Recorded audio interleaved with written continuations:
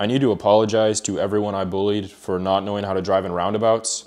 I didn't know there were 2-lane roundabouts. I was driving home 2 nights ago and I came across a 2-lane roundabout and I was in the left lane and I couldn't get off.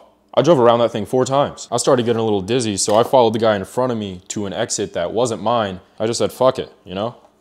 I gotta live over here now, I can't get home. I had to pull over and watch a tutorial on roundabouts. The problem is, the tutorial only works if the other drivers know the rules, and no one had their airdrop on. I get back on the roundabout, I'm in the left lane again.